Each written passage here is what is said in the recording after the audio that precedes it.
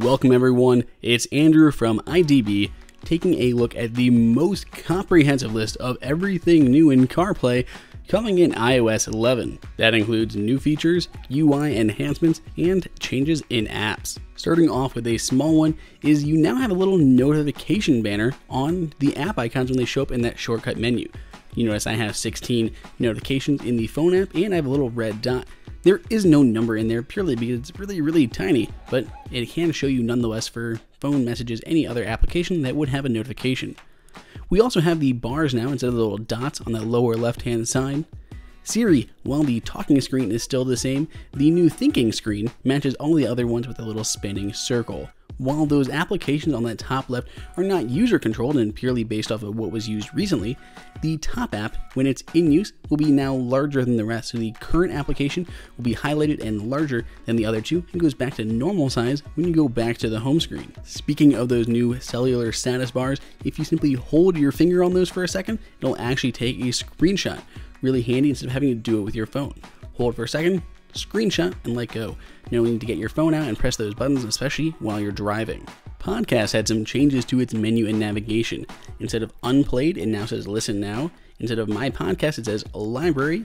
My stations has become just stations, and top charts has become browse. So small changes and really not going to do too much in the app, but they are changes to the menu itself. Podcast had many other changes, especially to the UI, and you can see those on the actual iOS version, not the CarPlay version. If you want to see all of those, of course, we've made a video of that, so just find that on our channel. Music also had some changes to the, not to the top navigation necessarily, but to this now playing screen. On the top left-hand side, you notice it says radio instead of back. It'll let you take you back directly to the section that you were in. And the top right will take you to Up Next, seeing all the other songs that you've added to Up Next. Now to the app that probably got the biggest overhaul, and not probably, definitely got the biggest overhaul, and that is Maps.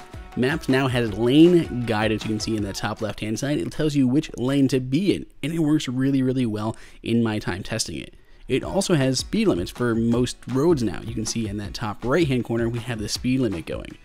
There's also better route kind of optimization. You'll notice here, it's taking me to the right, but I can save 8 minutes by going to the left. So as I'm driving, it's similar to Waze. So as you're driving, it'll just populate other routes. It'll tell you on the map, here's another way, it's 4 minutes faster. Here, this one, it's 2 minutes slower. And you can make those choices as you drive, instead of having to pre-choose them before or relying on those alerts that used to pop up in iOS 10. It just simply tells you as you're going. It works really well. I've loved the speed limit and the lane guidance. Both have been pretty spot on in my testing. I've literally had that speed limit sign change the second I pass a speed limit sign change as I'm driving. Really great stuff. Not necessarily CarPlay related, but iOS 11 also brings Do Not Disturb while driving mode to keep your eyes on the road. If you have any other questions or if we missed something, let us know down in the comments below. Please subscribe and give this video a thumbs up. Until next time, this is Andrew for IDB.